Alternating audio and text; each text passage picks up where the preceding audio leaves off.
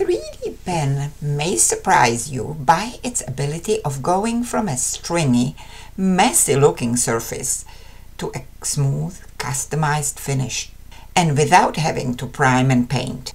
Let's look at a few tricks on how to get there. First, we'll need a few components with the desired look. We'll start with the brick pattern. I like to use the pieces of the 3D made design base. If you don't have one, use a ruler.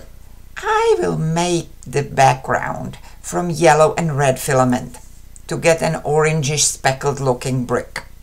Mind you, this is only the background. We'll separate it into the individual bricks later.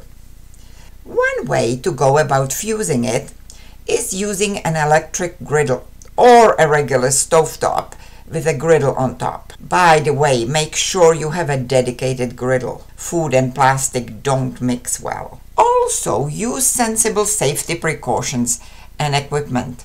Especially the gloves are a must. This gets hot. Use a Teflon sheet to prevent it from sticking to the griddle. Now wait until the whole thing melts and merges. Most of the holes will close, but usually not all of them. So cover it with a second Teflon sheet and gently rub it with a rolled up rag to close all the remaining holes. Check against light if you close them all, and if not, keep going until all of them are gone.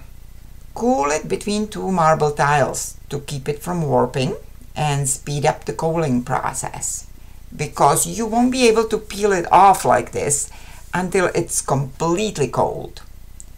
Now the background is done and we can move on to the actual brick pattern. Fastest way is making a grid with small squares. The bottom center tile of the mat is perfect for this, or use a graph paper and a metal ruler if you don't have one. And then edit out the parts you don't need to get the brick layout. Now for joining it all together. It helps to stick the corners down to keep it safely in place so it doesn't shift during the second melt.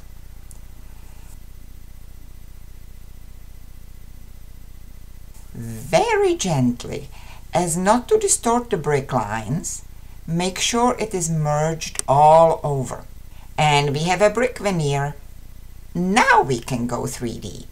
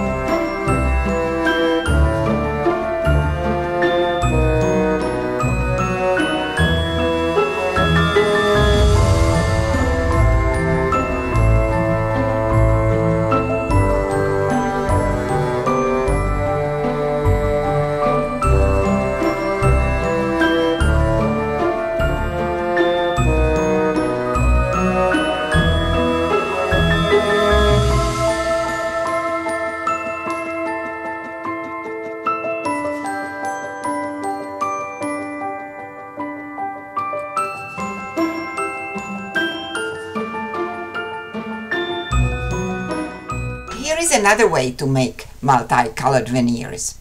This time I will use 3 colors and a different way of fusing. I am making it slightly bigger than I need because the edges will get trimmed off. Now we have to get it all to stick together. Alternatively, you can use an iron instead of the griddle to fuse the layers. You will still need the 2 Teflon sheets so it doesn't stick to the iron.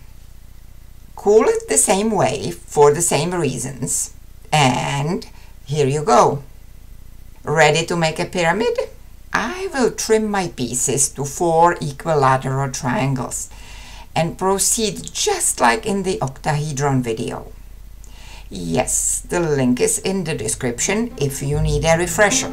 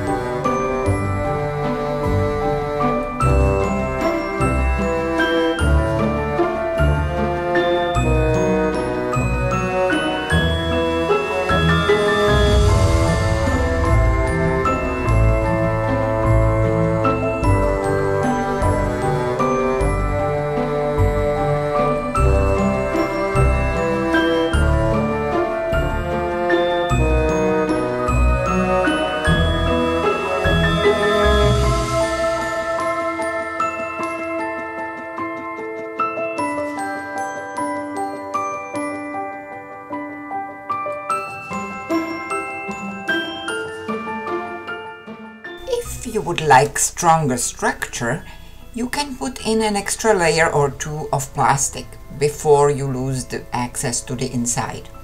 The seams look pretty clean and I could almost leave them alone, but one shows a bit more of a black line than the others, so I will attempt to make them look all the same.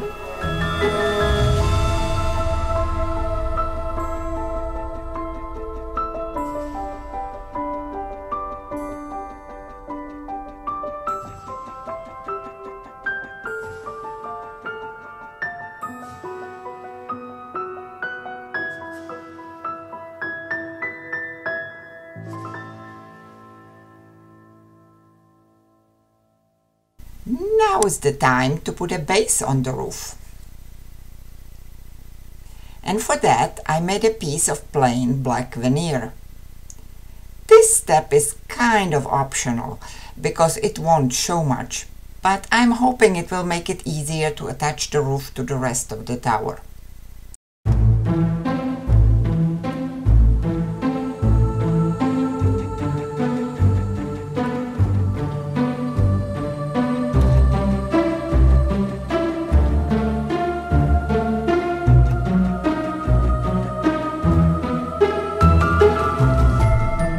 Finally, a short note on making some of the little details.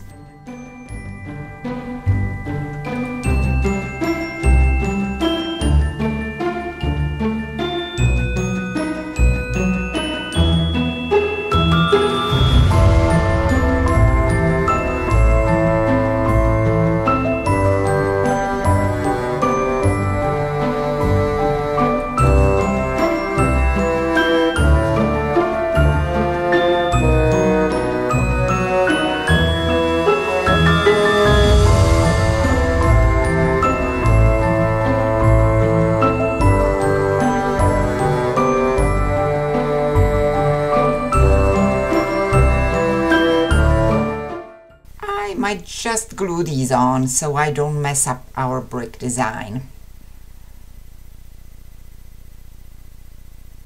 All done. Here are some of the related videos if you would like to know more details on how to make decorative veneers. And in the meantime, go and make something!